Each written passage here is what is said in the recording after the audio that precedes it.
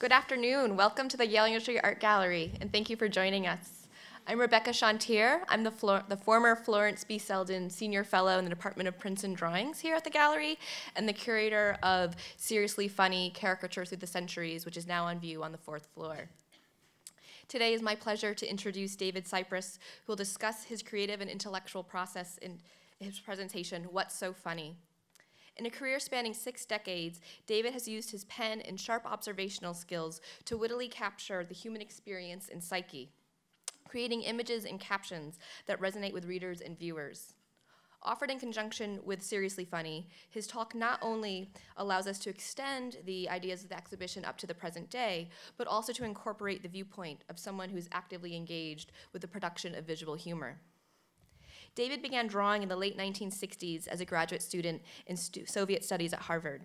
He turned his fledgling passion into a professional one, submitting cartoons to the Boston Phoenix, where he remained a frequent contributor until the newspaper's recent closing. For the past 2 decades, he has been a contributing cartoonist to The New Yorker, where he's also served as the inaugural daily cartoonist for the magazine's online operation in the 2012 election. Aside from The New Yorker, David's work appears regularly in Harper's, The Washington Post, Time, Parade, and Shambhala Sun. He has illustrated a number of books, including Your Cat's Just Not That Into You by Richard Smith and The Little Stuff Matters Most by Bernie Brillstein. He has authored 8 books, including Wishful Thinking, Is It Really Only Monday?, The Secret Life of Dogs, and Sex, Love, and Other Problems. His talk today at the gallery has been generously supported by the Martin A. Ryerson Lectureship Fund. Please help me and join me in welcoming David.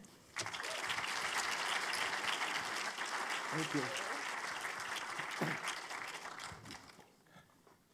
Everybody hear me?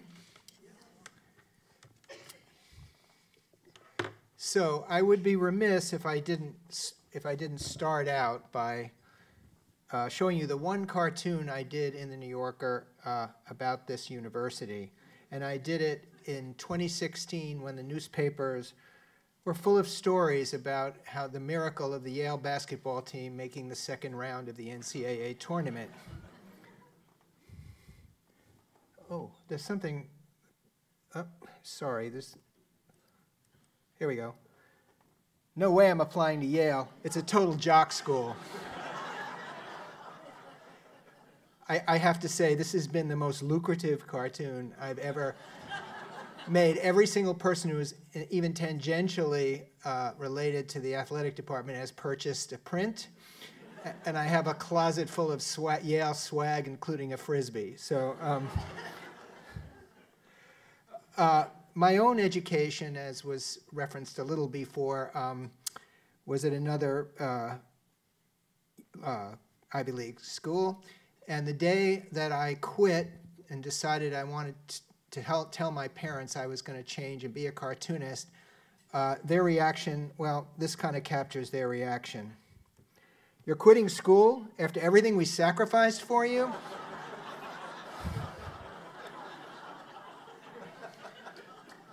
It took me 25 years to get into The New Yorker, and that's a long story, and I'll get to that in a little while.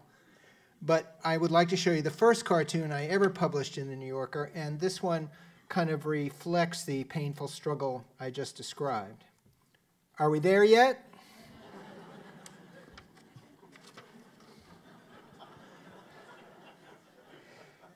So this talk is related to the exhibit, Seriously Funny, which I just viewed today, and if you haven't seen it, it's really terrific. And looking at it brings up a number of connections that I'll try to make throughout this talk, most of which are pretty tenuous. But one thing that strikes me is there's no question that when you go to that gallery, what you're looking at is art. And we cartoonists are kind of of a mixed mind about that word art. We want to be respected and considered artists, but we also spend our lives poking holes in our own and anyone else's self-importance. So we're kind of in the middle, and my favorite cartoon ever done about that was by someone named Ed Fisher, who did this in the 1950s in The New Yorker. Why, no, I never thought of putting funny little captions at the bottom.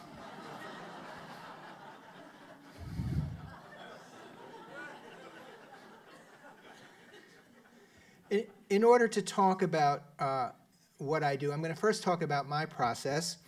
And kind of arbitrarily, I'm going to divide it into three parts: drawing, writing, and coming up with ideas. Those in the course of my daily life are never separated. They're always working together. But for the sake of this talk, I thought I'd separate them out and first begin to talk to you about drawing. I never went to art school. I'm self-taught. And so even as a kid looking in the New Yorker, what I admired were the simplest drawings, the ones that were most direct and looked like something I could do. And for me, that began with James Thurber in the very early New Yorkers. You wait here and I'll bring the etchings down.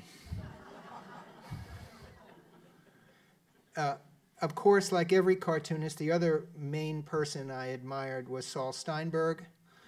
And Steinberg, interestingly, refused to be called a cartoonist and only wanted to be referred to as an artist. And between those two and many others, I kind of taught myself to draw by looking in the magazine.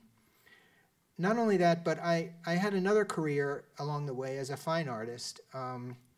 And I began looking at a lot of art, and there were two artists in particular whose drawing style really, really influenced me. The first one, who would have fit wonderfully into the exhibit, actually, is Philip Guston. This is from Philip Guston's wonderful book from 1970 called Poor Richard. And for those of you who remember, what you're looking at there is Nixon, Agnew, and Kissinger as the glasses. And I just love his style. And the other artist who I got great comfort from because of the sort of primitive, childlike nature of his drawing, which matched my own to a certain extent, was Jean Dubuffet. And my own drawing style, I draw with a Croquill pen, which is a dipping pen. What I love about it is it's very difficult to control. So there are a lot of wonderful little accidents that happen along the way that often enhance the drawing, and sometimes, if they don't, there's always whiteout. I like my drawings to be direct, as if when the viewer looks at it, they imagine that I thought up the cartoon and I drew it almost in the same breath. I like the energy that gives my work. I admire great artists like Charles Adams in The New Yorker, who work with a lot of washes and make beautiful, involved drawings, but my particular preference is for that kind of drawing. And that leads me to a story about my drawing. When I first came on The New Yorker in 1998, times were still flush and there were still big parties being given 2 or 3 times a year. And the first one I was privileged to go to was a kind of, they're always sort of intellectual celebrity marathons. Oh, look, there's Philip Roth. Oh, there's Salman Rushdie. What, should I get so close to him? And at this first one I went to, one of my colleagues, a man I greatly respect who is far older than me, came up to me and is kind of swishing his drink, and he came up and he said, "You don't belong in the New Yorker. What do you draw with, a stick?" And I was devastated by that, but I found my way back to feeling okay about it. A few weeks later, I published this cartoon in The New Yorker. Bad drawing.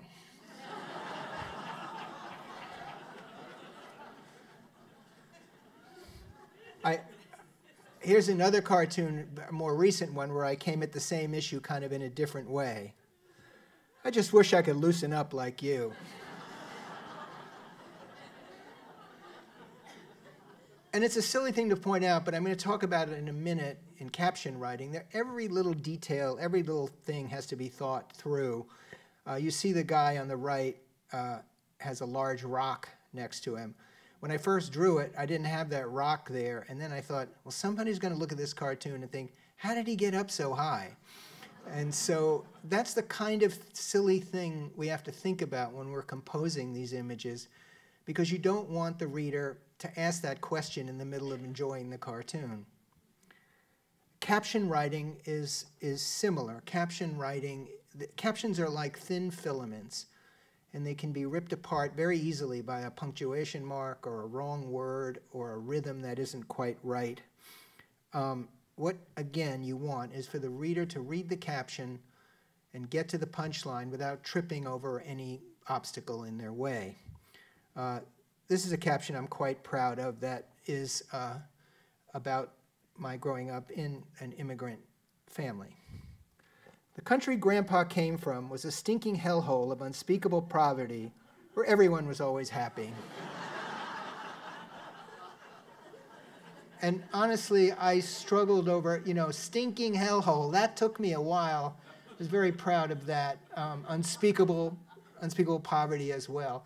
And the important thing in this and many captions is what we call the kicker at the end.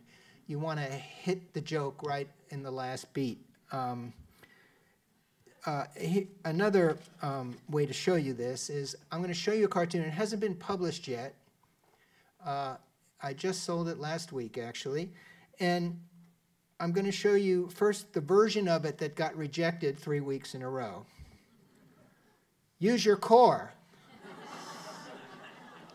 Now, they kept rejecting this, and I knew it was a good cartoon, and I also knew in the back of my mind there was a way I could change one word and make it better. And as soon as I did, I sold it last week. Use thy core. And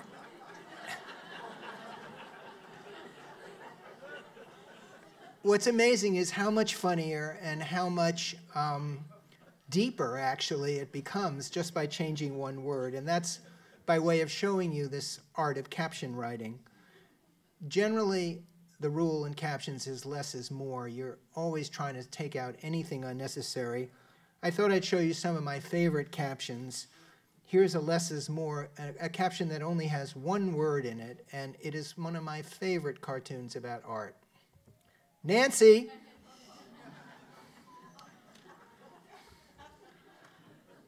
Here's a wordier caption with a lot of words that also is a great cartoon about art. This one is by Alex Gregory. What I do as an artist is to take an ordinary object, say a lamppost, and by urinating on it, transform it into something that is uniquely my own.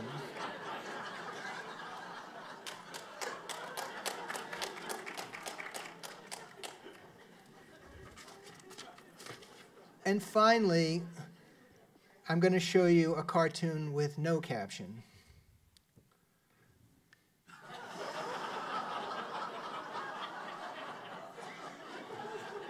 But I always maintain that this is a form of writing, in the sense that it's a little story. You kind of, when you're looking at this, you pretty much know what happened before, and you know what's going to happen in the end. And so you're kind of there in the middle. Also, what gets overlooked when we think about writing these cartoons is creating characters, just like a writer creates characters. I worked hard to make those two characters interact in a particular way. The impatient, okay, let's get it over with, torturer. And the other guy just trying to get himself ready. Their relationship is a kind of writing. So the next part of it is what I called coming up with ideas. What is involved most of the time is a lot of, almost a kind of meditation of sitting in the studio, letting your mind wander, hoping it takes you to some place funny. The best thing I've ever seen about this is by the wonderful New Yorker cartoonist Ed Koren. My work is to stare into space.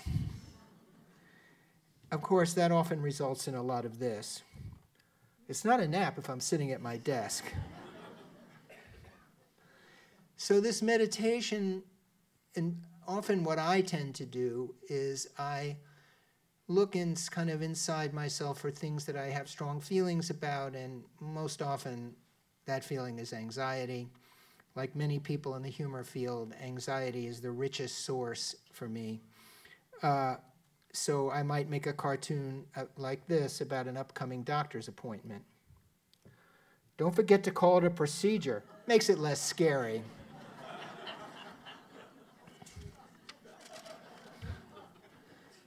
Of course, the end of the line is also good for cartoons, and also creates a lot of anxiety. Don't freak out. It's just to save the date.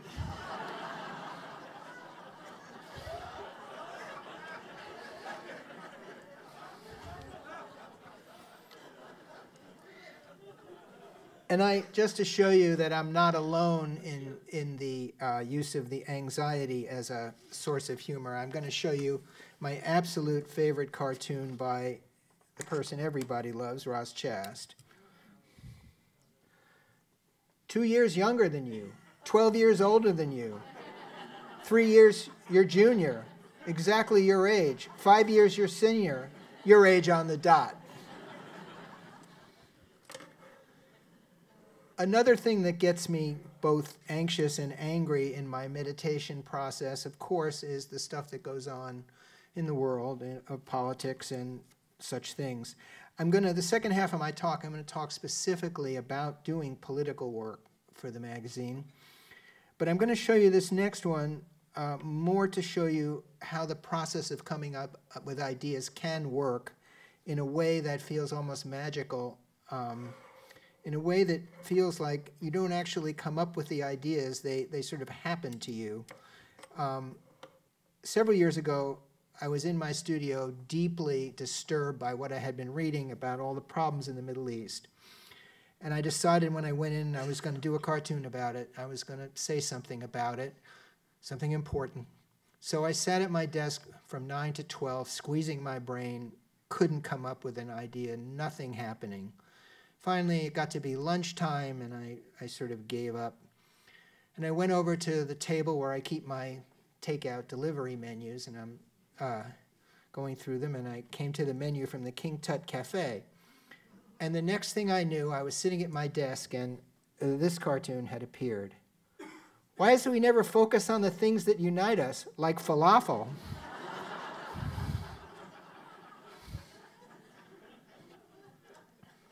And it's funny, but it really is the most wonderful way an idea can come is sort of that completely by accident, unexpected moment that's creates a sort of almost a kind of inner thrill that I can't quite describe. And when that happens, it's almost those are the ones you know are really good. That also can happen. The ideas can come a lot by beginning with a drawing. This is a drawing that I did. It's a situation I've drawn a million times. It's the scene. The scene is a bar. And I looked at this drawing for hours and hours. And then I put it away, and I came back the next day. What was the cartoon? I knew that there was a joke there. I knew, and finally, again, in almost a flash, this came to me. I ran out of room.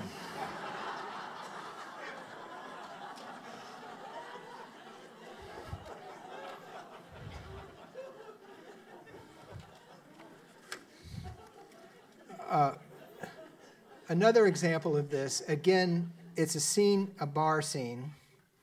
I have looked at this drawing or one version of it or other for many years. I often just go to work and draw this scene and try to think of a cartoon. This particular drawing, I looked forever, and I knew that somewhere in there, without changing almost anything, there was a golden nugget of a cartoon. I squeezed my brain, I racked my mind, I couldn't come up with anything.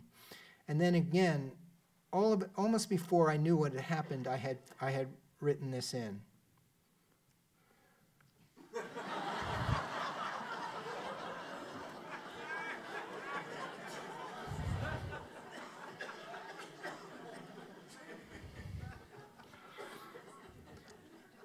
Another way that not only me, but all us cartoonists sort of guide this meditation is by the use of the famous New Yorker tropes, the cliches. The New Yorker has just published the Encyclopedia of New Yorker Cartoons. It's like 2,500 pages, and it's divided according to basically these cliches. It begins with cartoons about Adam and Eve and ends with zombies. And it's a wonderful, although rather costly, piece of merchandise. but I wanted to show you that one of the most famous, of course, is the desert island. There are millions of desert island jokes.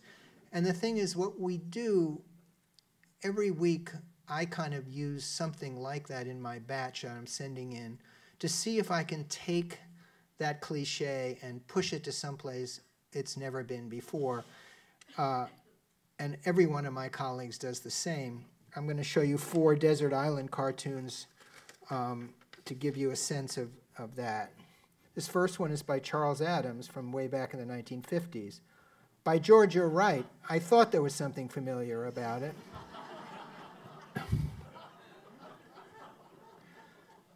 This one is by the great new cartoonist in the magazine, Ed Steed. There you are. I've been looking all over for you.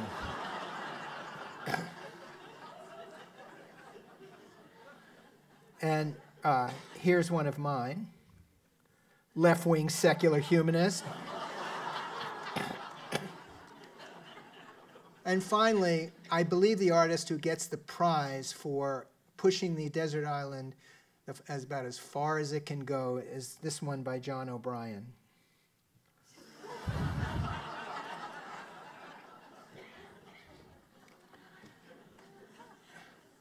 Now, the cartoonist also does not just work in the studio. I have something I think of as my cartoon brain, and it's functioning all the time. Who knows what this lecture will lead to?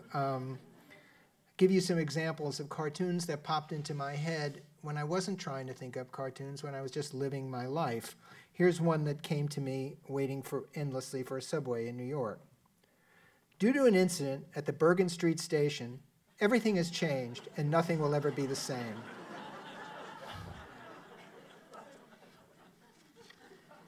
Now, one place I probably shouldn't be thinking up cartoons is when I'm having a serious discussion or even something verging on an argument with my wife, but I can't often help myself. Well, if it doesn't matter who's right and who's wrong, why don't I be right and you be wrong?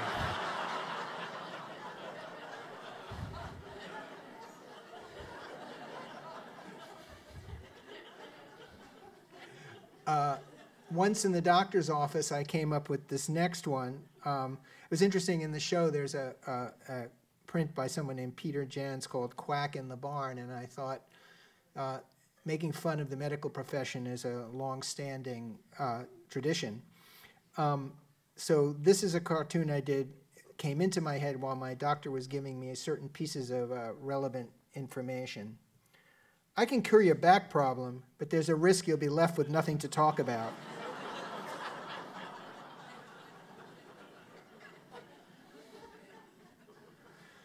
Yoga class, not a place you should be thinking up cartoons, but again, really couldn't help myself one day. I'm lying in Shavasana trying to free my mind, and this happened.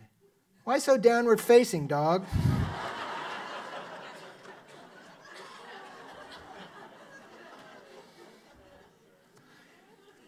And even just sitting home watching television.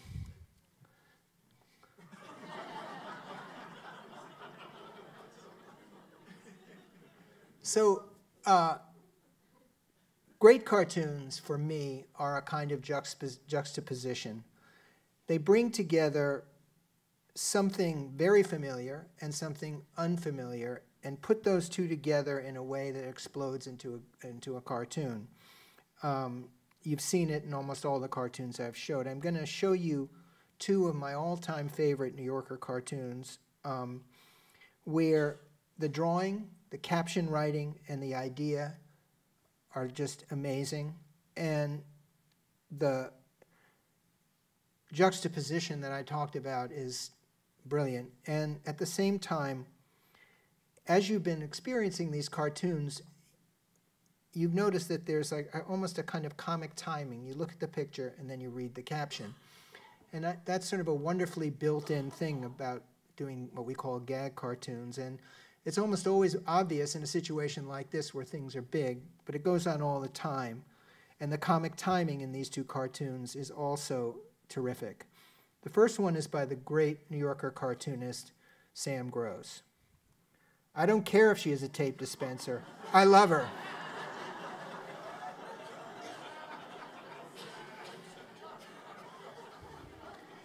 it's so simple and so beautifully drawn and so brilliant. This next one as well, same deal, by the great cartoonist Danny Shanahan. You slept with her, didn't you?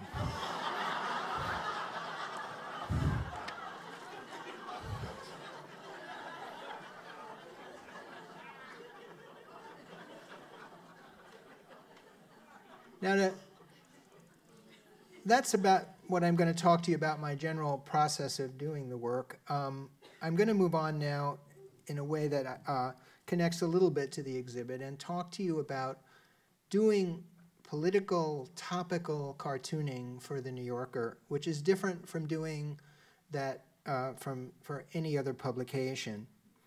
But first, some general challenges about doing political cartooning at this moment in time. The first thing is, it feels with the internet like it's almost impossible to do something new that hasn't been done before. If I hand something in, I have to spend an hour making sure on the internet that nobody's done it before me. That's a hard part about doing it these days. Also, I mean, if you go down to the exhibit or over to it, and you'll see that exaggeration is such a huge part of humor. For example, caricatures are all about exaggeration, all about making the small grotesque. And the only trouble for me now and for my colleagues is that exaggeration in the current environment in this country has become reality. There's only one way I can describe to you how this functions for us as cartoonists by showing you this amazing cartoon by a young guy named Robert Layton. Stop! That Trump cartoon you came up with this morning just happened. And it's a joke, but it's really true. It really makes things difficult. I'm going to talk about my work in the print magazine, and then in a while my work on the website doing something called the Daily Cartoon.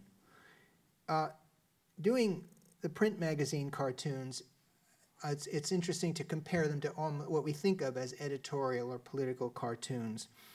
Throughout its history, New Yorker publishes politically themed cartoons only if they are of a particular non-advocacy, let's stand back and observe everything and see how funny everything is, not kind of taking issues on directly. It makes it a difficult challenge, but in a few minutes here I'll be able to show you, I hope, ways that it becomes an interesting challenge for a cartoonist who's trying to make a comment about what's going on. So I'll show you a few examples of mine that are in that vein of sort of taking one step back. This first one is this one. That was Brad with the Democratic weather. Now here's Tammy with the Republican weather. This one touches on another issue. The subject of tonight's discussion is, why are there no women on this panel?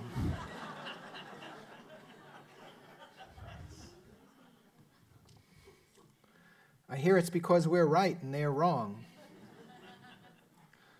And then one that really doesn't make much of a point that I just always thought was funny. How can they possibly hope to defeat us when their generals have such small hats? The rule in the print magazine for the cartoons is that the editor, David Remnick, and before him all the other editors, do not allow caricature. So this creates a difference between what I do and the show, the exhibit. It's just, there are reasons for it, but characters in the New Yorker happen on the cover. This is a wonderful one by the great artist Barry Blitt. And this next one is by Tom Bachtel, who for years has done the caricatures in the Talk of the Town. But for the cartoons, in the cartoons themselves, we're not allowed. And so that, like many limitations on an artist, can also be a creative opportunity. I've kind of dealt with it in a lot of ways, but one is by replacing a particular political figure or government in general with an image of a king. So I'm not directly showing a particular person, but I'm using this suggestive image of a king. On the other hand, he's really good on infrastructure and tax reform.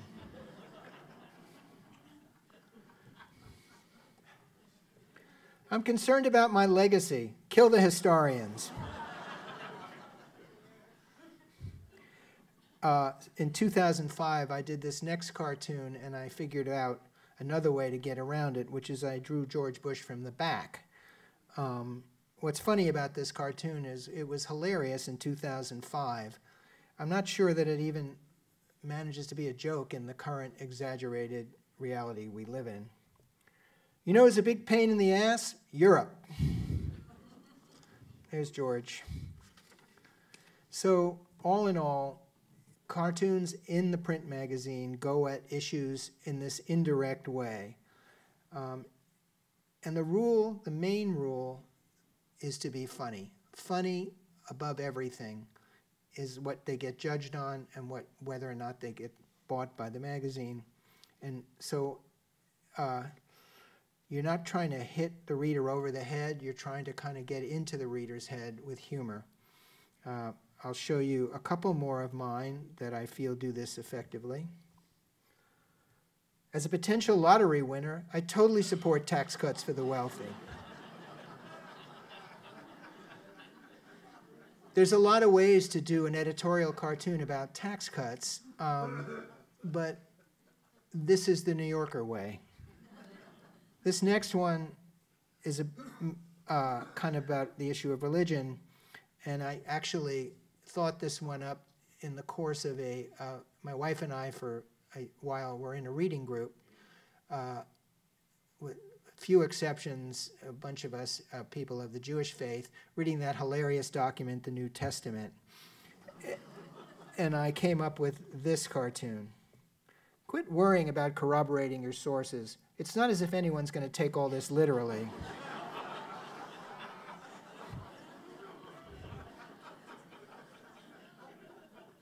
Finally, my favorite example of this indirect approach is my favorite cartoon about Trump that's ever been done. It's by a colleague of mine named Paul Noth, who is brilliant. And you'll see Trump does not appear in this cartoon.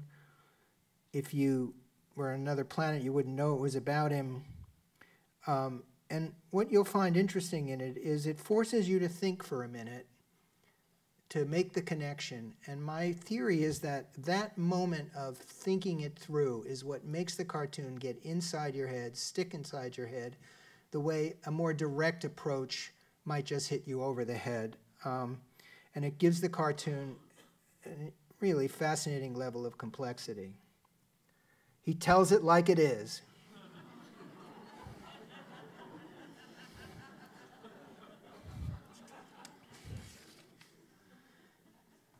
Now, the daily cartoon. This is where things loosen up a little. I've been the daily cartoonist several times on the New Yorker website, starting in 2012. For the first few years, there would be one cartoonist covering 2 or 3 months every single day.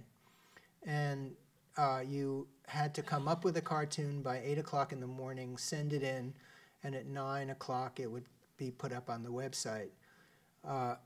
So it was a high-pressure situation, and that has changed a little now. Now there's a different cartoonist every day, and the process is a little different, but for 3 or 4 years, for long periods of time, I did this daily cartoon.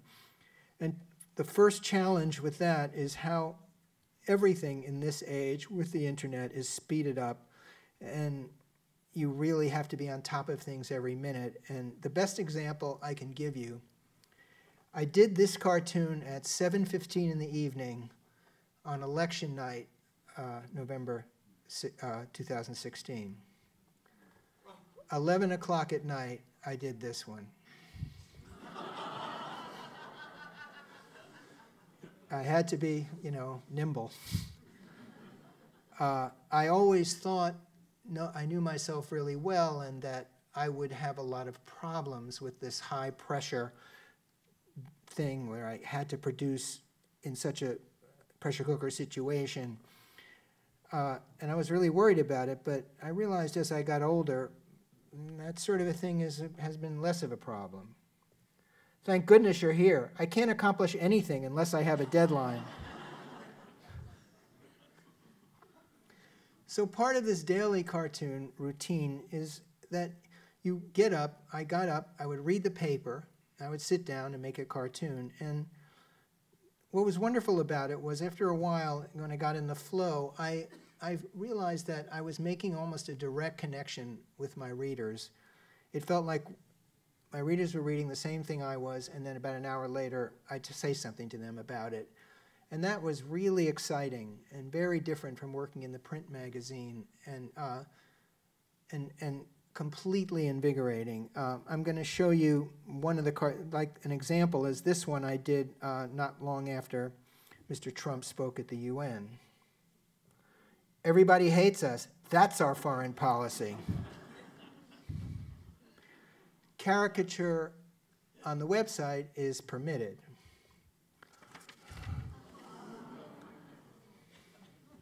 Here's another one. Tell them to call back. I'm meeting with my advisors.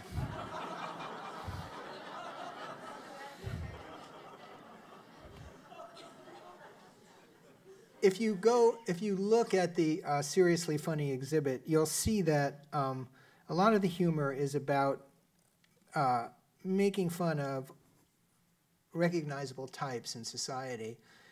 And that is also something that I like to do in my cartoons. There's the Daumier and Hogarth and people like that were masters of that. So I have one example of one of the cartoons I did for a daily cartoon that falls in that category. I'm sorry, but it's against my religion to serve middle-aged heterosexual couples with matching Shih Tzus wearing skinny jeans and Uggs and camo shorts and God-themed T-shirts.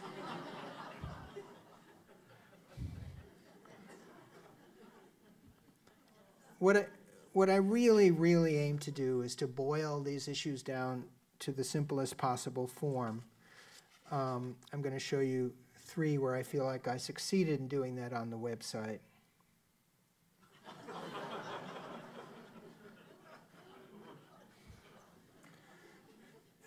Here's another one. I blame the media. And finally, this one I did around the time the wall thing started to come up, Thanksgiving 2016.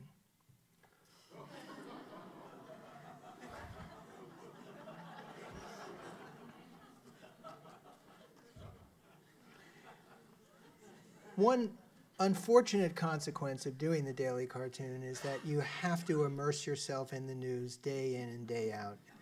And I can tell you, after a couple of months of it, it's soul-killing and incredibly depressing. And the next cartoon I'm showing you, you probably have all seen it. Wasn't done recently, but every time things change in the news, it becomes a meme. It is the most shared, most reprinted, most stolen cartoon of my entire career.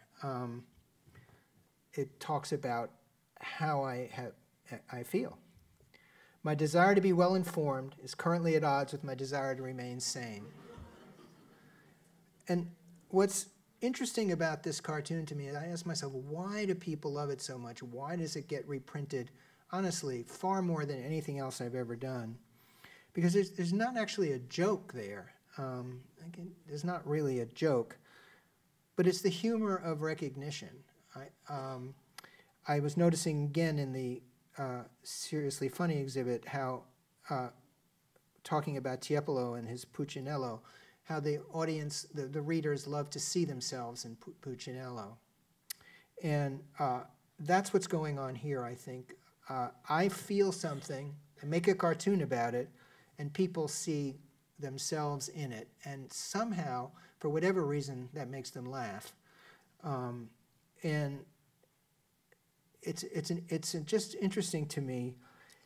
And also, I come to realize it's sort of my specialty in doing political work. I don't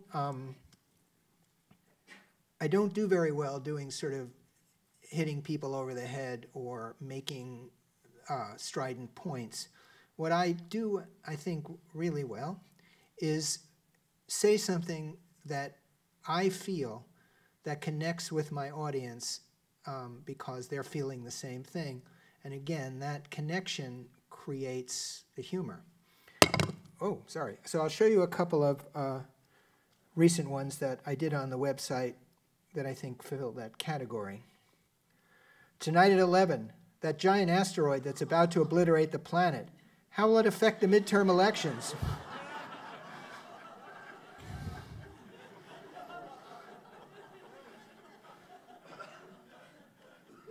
Again, I can't emphasize enough that being funny is the New Yorker, the first demand of any cartoon for the New Yorker, including on the website.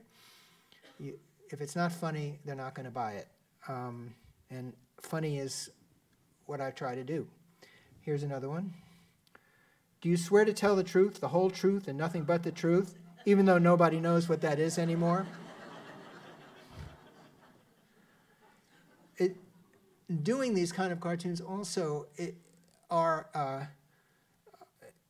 demonstrate that I have given up on the whole idea of trying to change people. Some cartoonists think they can actually change people's minds with their cartoons. Unfortunately, in the magazine that I work for and given the readership, I'm always just preaching to the converted. And so changing people's minds, even if I thought I could do it, would be impossible. And so I don't try to do that. When I said before it's hard to say something new, when I'm trying to get at saying something new, what I go to is, again, what I think is my strong suit, which I just described. Here's one more from very recently.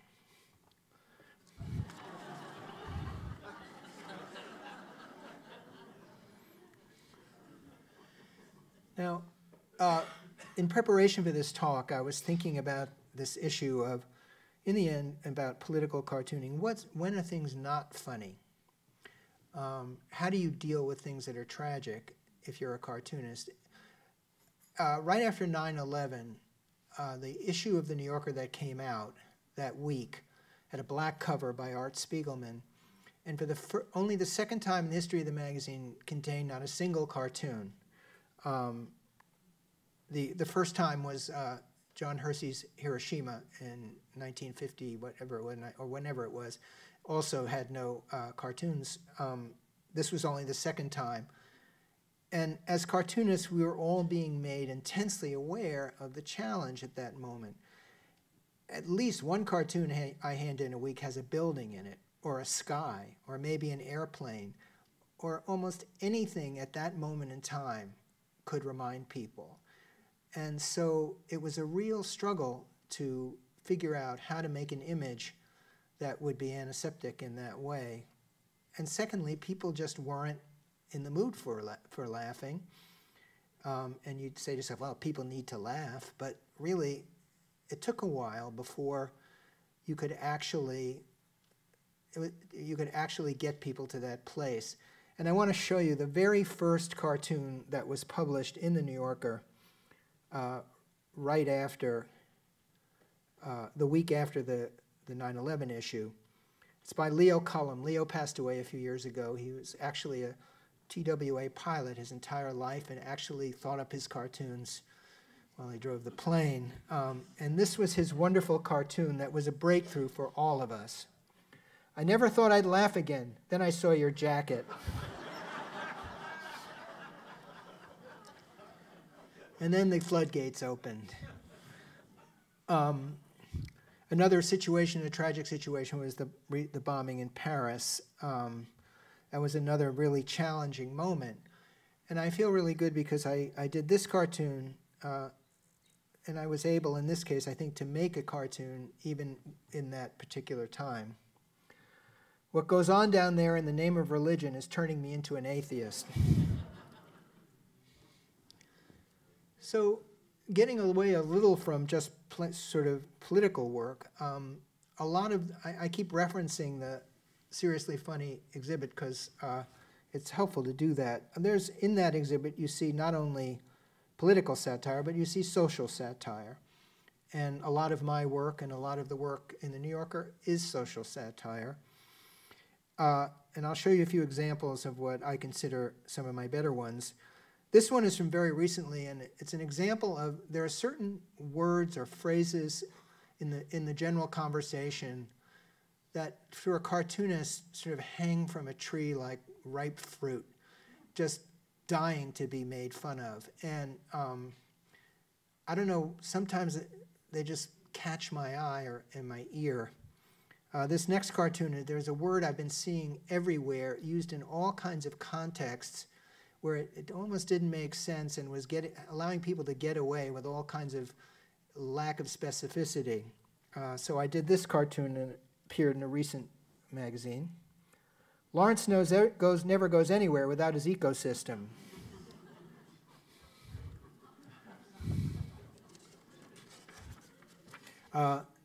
Television often provides these ripe fruit.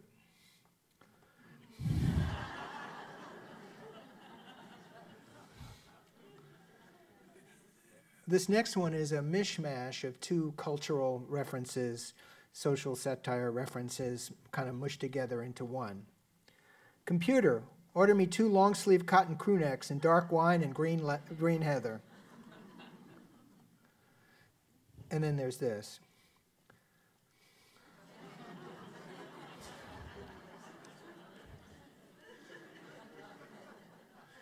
And then every once in a while, doing these kind of cartoons, I like to kind of touch base with my people, with my peeps. Thus the Yardbirds begat cream. Spencer Davis begat traffic. Cream and traffic begat blind faith. Blind faith begat Derek and the Dominoes and Ginger Baker's Air Force.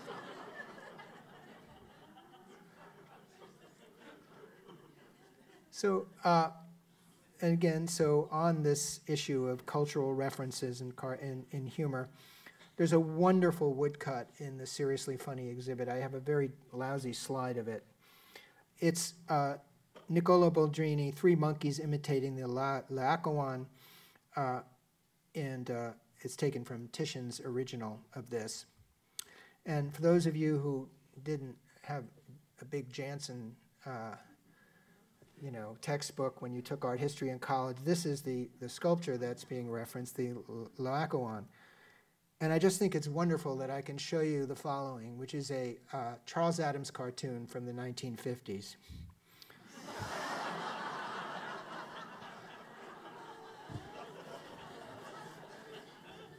And my favorite thing to say about this is that even in the 1950s, when he did this cartoon, the magazine bought it because they knew that the audience would understand it, would understand that cultural reference. I'm telling you right now, that cartoon would not get published today because that particular reference has kind of slipped away. So I'm going to show you an example of one that very definitely could and did get published with cultural references that are really of the moment.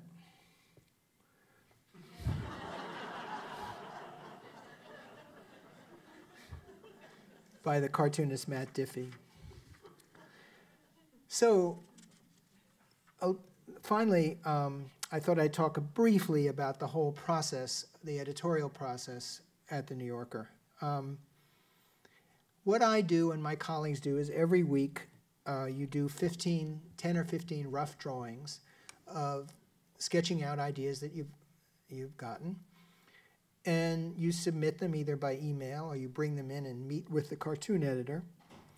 And honestly, I can't do the math, but that's 1,000 cartoons a year or something. And if I sell 30, I'm doing really, really well. So there's a lot of rejection.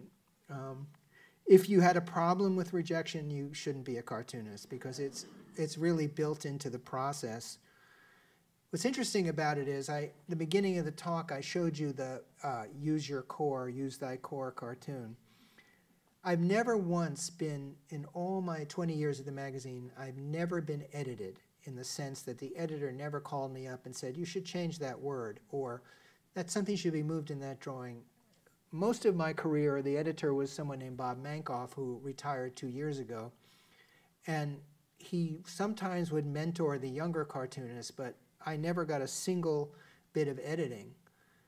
And what's interesting is that the rejection itself becomes a kind of editing. I mean, that cartoon, use your core, use thy core, I was edited by the fact that it was rejected. And yet I knew there was something good in it. And then the second time it was rejected, and the third time. And that's the way I edited myself. Another way it happens is when you see your work in the magazine, it's kind of shocking all the time that this little private thing you did is suddenly out there in this context. And that also can give you a kind of general editing about your drawing, how to improve your drawing, how to improve your ideas. But there's never been a moment of direct editing in my whole experience.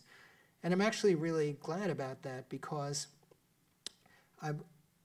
cartooning is one thing for me that I like to completely own myself. I don't even show my wife my cartoons before I hand them in. I just, it's kind of a private conversation I have with myself, and I don't want that editing. So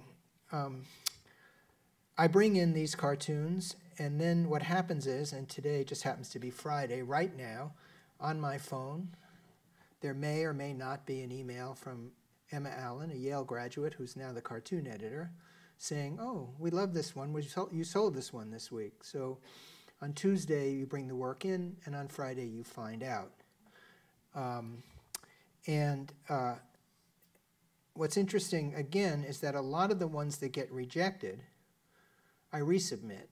Again, this editing process. If I think it's really good, or I think it needs to change a little something. And so I calculated lately that more than half of the cartoons I've sold to the New Yorker, I've sent in more than once.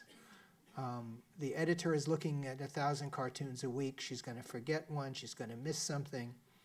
So I keep handing in ones that I feel good about. And many times they get bought the second or third time around.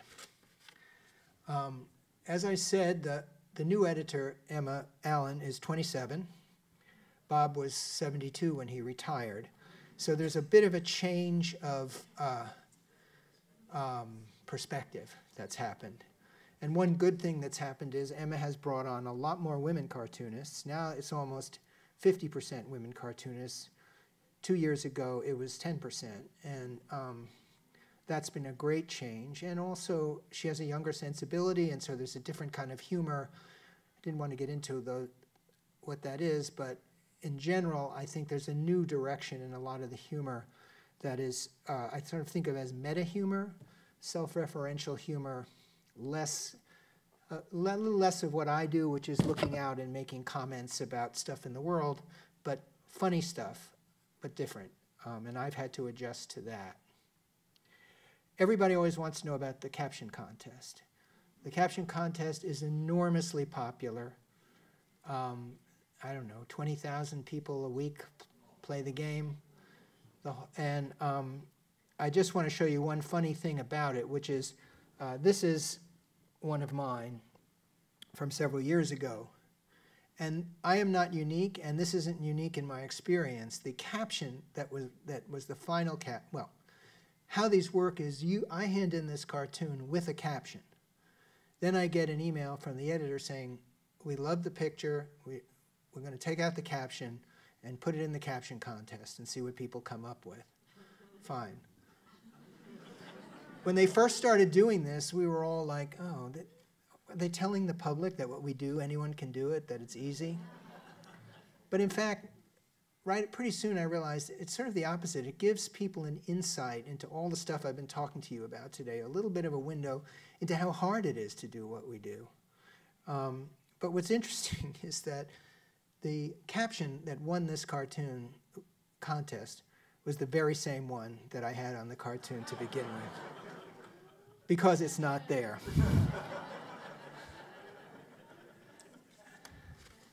Finally, part of the editing process in general at the magazine is the famous fact-checking. You've all heard about it. I'm going to show you a cartoon that I sold a few years ago. This was the rough draft I sent in. I'm having my entrails read.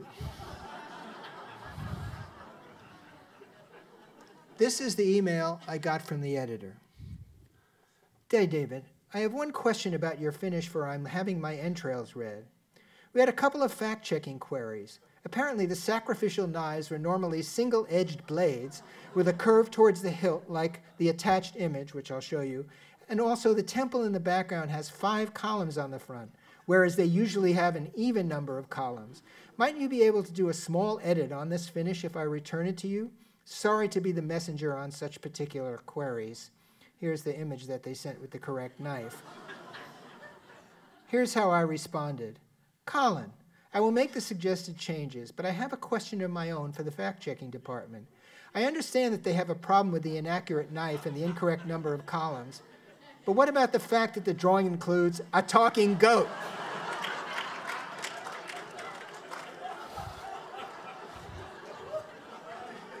There's the final.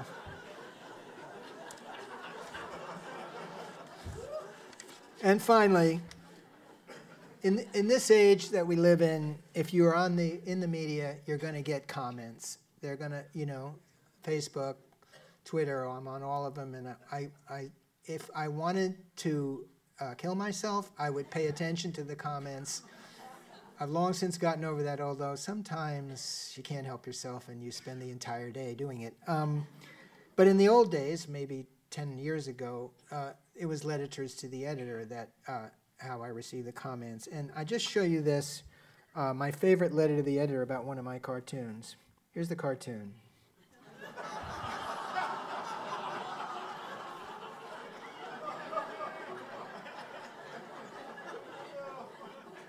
And here's the letter that came. To the New Yorker, David Sipress. In the current 227 issue, I see a cartoon in which an elderly woman is noting the declining height of an elderly man. We might presume her husband. They are both white, of course, and the male who is declining, of course. Another joke on old white males, ha ha, the wit. Here's another joke. Imagine William Shawn, the famous New Yorker editor of the old days, allowing this cartoon into print. Ha ha, that is funny. It's nice, I'm sure, to be young and rude, but someday you'll be old, unless, as is my wish, you drop dead first. Cordially.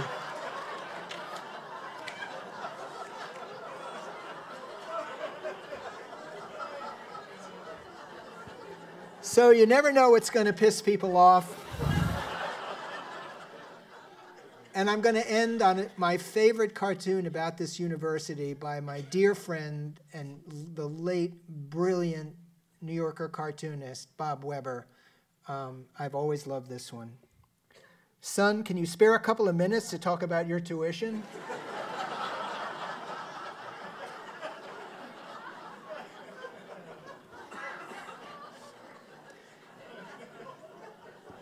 So, with that in mind, I'm happy to take any questions from you guys, if you're interested. Yes? These are like wonderful lightning strikes of this insight and so on. Do the art and craft transfer Hello? to comic strips or graphic novels? Or are those completely different ways of approaching this way of Well, what's similar about them is that they involve that wonderfully unique combination of words and images. In other ways, that storytelling in comics is very different from storytelling here. This is a particular skill. That's a very different particular skill. A lot these days, because people are trying to make a living and have to branch out, when I was starting, you could actually make a living doing this. People are now getting into comics and stuff on the internet, and so they're expanding what they do to doing long form. Roz Chast, Liana Fink, a number of artists have recently published memoirs, which are combined drawing and writing. And so they're not as separate as they used to be. For me personally, I do this and I write prose. But I don't do a long form thing because I'm just more interested in this. She's bringing the microphone.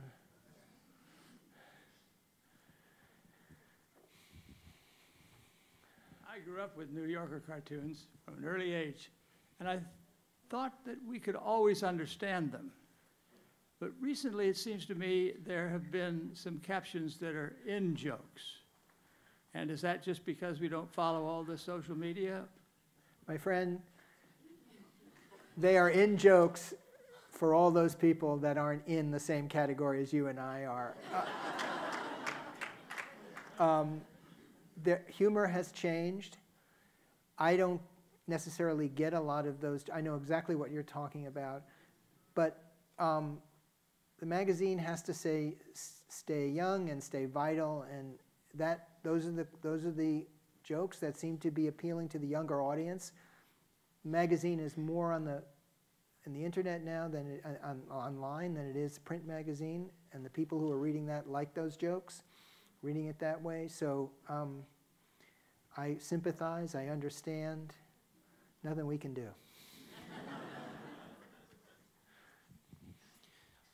So I was curious, how many cartoons did you submit before you sold your first one, and how would you suggest going from political caricature to New York style cartoons?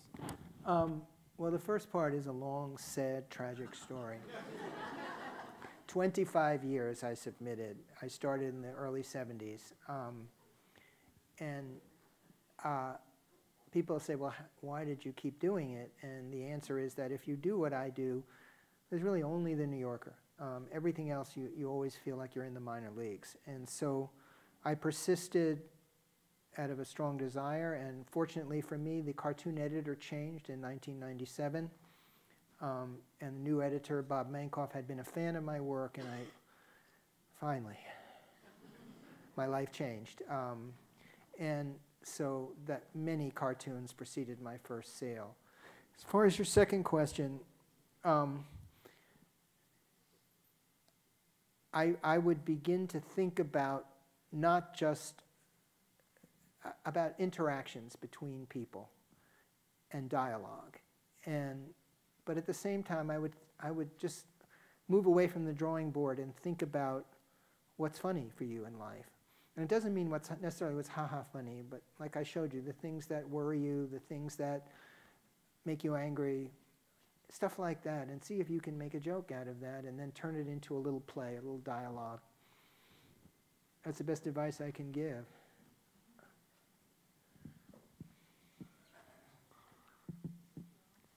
I don't know if that was helpful. The New York Times eventually was printed in color. Steinberg worked in color. What are your thoughts about color? The internet technology enables color at no additional printing cost, not that they're relevant. Thank you. Well, yeah, I mean, and there's a lot more color in the cartoons in the New Yorker now than there used to be. I tend to use it, like I did in the one with the, I use it as a sort of attention grabber, a spot of color.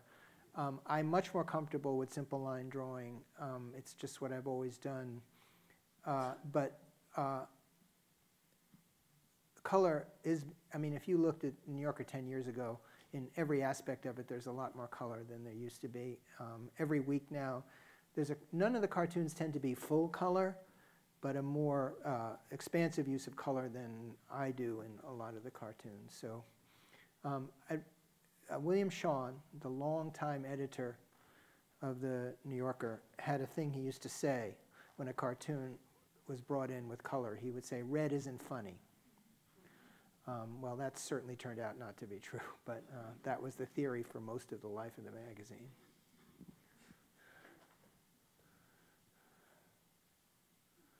Okay.